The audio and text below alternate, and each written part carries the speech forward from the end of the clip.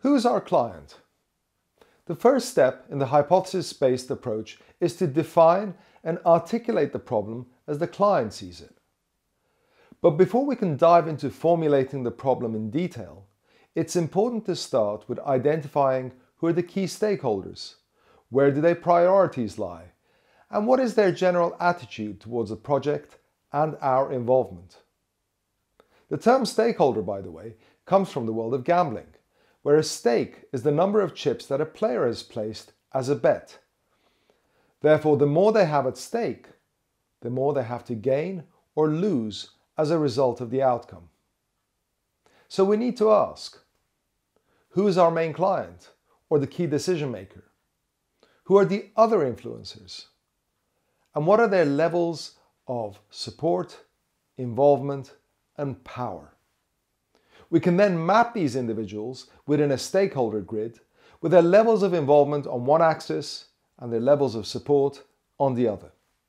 By doing this, we can group stakeholders into critics, individuals who are not heavily involved in our project but are not supportive of it, challengers who are directly involved and might challenge the project objectives, scope, and how it's conducted, cheerleaders who can generate lots of goodwill around the project, and champions who pave the way for us and are essential for the smooth running of the project.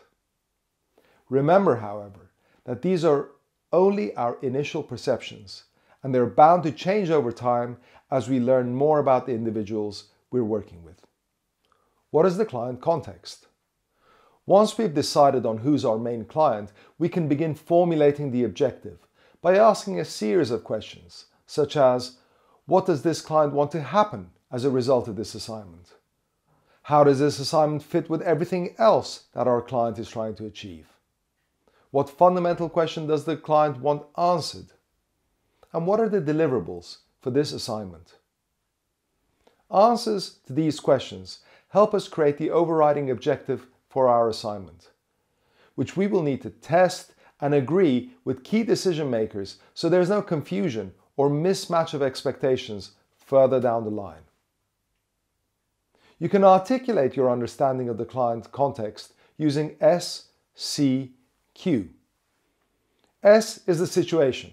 For example, let us say in your client sector there have been recent changes in regulation that have created opportunities for growth. C is the complication. However, these changes have also led to new competitors that have adopted aggressive pricing strategies. Q becomes the fundamental question, which might be, so how can your client address the threat posed by these newcomers whilst continuing to serve its traditional customer base? The question from our SCQ then becomes the overriding project objective, which is to develop an operational and financial plan to identify growth opportunities whilst addressing the threat posed by low-priced new competitors. What is a project scope? A scope defines the boundaries of an assignment and sets out the topics that we will need to investigate in order to address the project objective.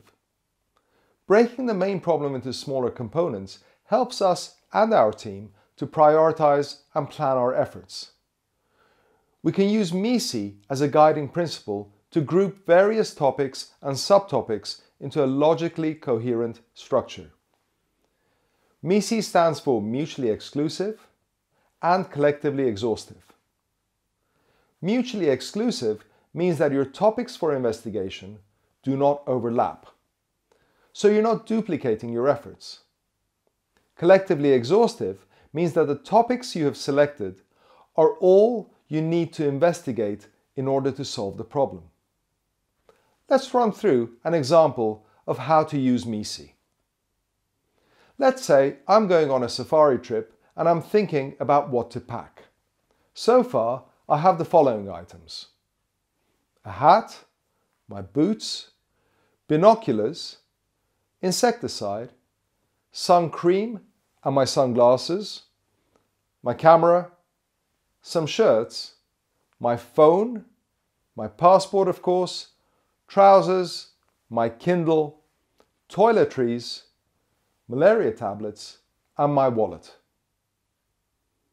Now, is this list of items MECE? No, it's messy. So how can I turn messy into MECE?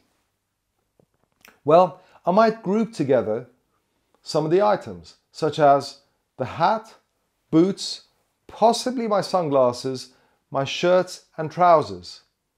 And I can call that group clothing and accessories. I can also see that my binoculars, camera, phone and Kindle belong together in a group that I'll call equipment and electronics.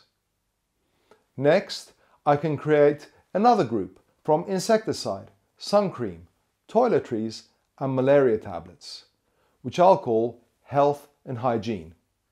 Finally, that leaves my passport and wallet, which I'll put in a group called documents and travel essentials. That also reminds me that I can put my tickets, hotel reservations and insurance documents into that group too. The practice of putting things into MECE groups is essential because it makes your scope of work easier to remember, reduces inefficiencies, and provides greater transparency for you, your colleagues, and your client. It's also pretty useful when you're packing.